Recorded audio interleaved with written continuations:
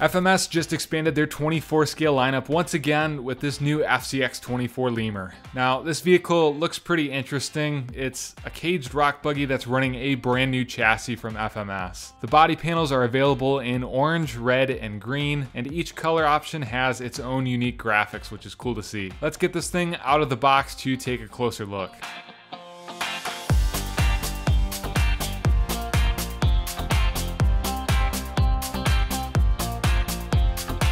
In the package, the Lemur comes ready to run with a transmitter, cross wrench, USB charger, an instruction manual, some shock preload clips, and your typical 7.4 volt, 380 milliamp LiPo battery pack. Getting right into the vehicle itself, it appears that FMS went for more of a moon buggy inspired look because the proportions are a little strange in my opinion. I think the cage looks great, but the wheel and tire setup is quite large for a vehicle of this size. They're noticeably taller than the tires that come on the FCX18 as well as other FCX24 models, and just a hair shorter than the monster truck tires from the FMS Smasher. The tires appear to be foamless BF Goodrich mud terrains mounted on some 3-piece plastic wheels. The tread pattern isn't very aggressive, so I'm guessing they'll work slightly better on rocks compared to dirt. The Lemur comes with a nice little scale Lexan interior with a couple of drivers, a massive fuel cell in the rear that also serves as the battery box, and a functional LED light bar mounted on the top, which is probably my favorite feature of this buggy. The LED light bar can easily be turned on and off by pressing the bind button on the transmitter. The cage and body panels of the Lemur are held together with Phillips screws, but it would be nice to see FMS switch them to hex head screws to match the rest of the vehicle. Most FCX24s come with a bag of optional shock O-rings that you can install if you want to fill your shocks with oil, but I noticed that the Lemur comes with those O-rings pre-installed and the shocks actually have a little bit of oil in them already. Now, I'm really happy to see that change from FMS because it noticeably improves performance and it saves the owner some time. One thing I'm really not a fan of is the front bumper.